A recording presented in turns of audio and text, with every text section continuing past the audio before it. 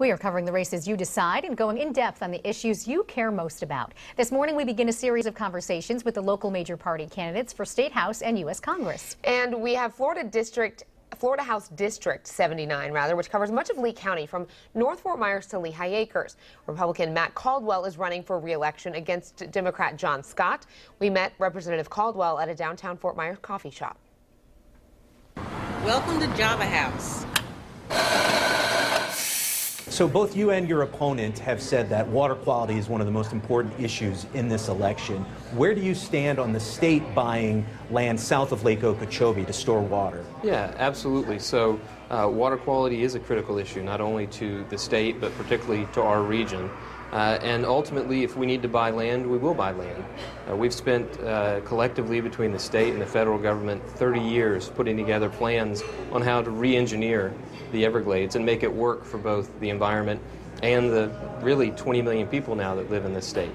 And I'm going to commit to those plans and meeting those priorities and ultimately work with the stakeholders to get the right solution. Can that be done? It's been tried before. Can it be done now? I absolutely think it can be done. The biggest problem in the past has been the money to build these projects. We've known what we need to do. We just haven't had the money dedicated to it. And this last year, the legislature adopted the Legacy Florida bill. So $200 million a year for the next 19 years. It's the biggest Everglades commitment the state's ever made. What can the state legislature do to have an immediate impact on Zika? Well, we have supported recently the Department of Health and Human Services authorizing the alternative mosquito control method using the infertile mosquitoes to try to breed down the population. It was a bipartisan letter we sent to the federal government. We're going to continue to push for that. Here in Lee County, we obviously have our own mosquito control district that's focused on that issue every single day. Why should voters vote for you? Ultimately, they've got to judge me over the last 6 years, the work we've been able to accomplish.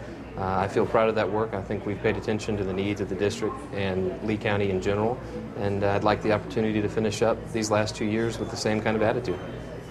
All right, and tomorrow we're going to sit down with another candidate running for office, this time Democratic nominee for Senate District 23, Frank Alcock.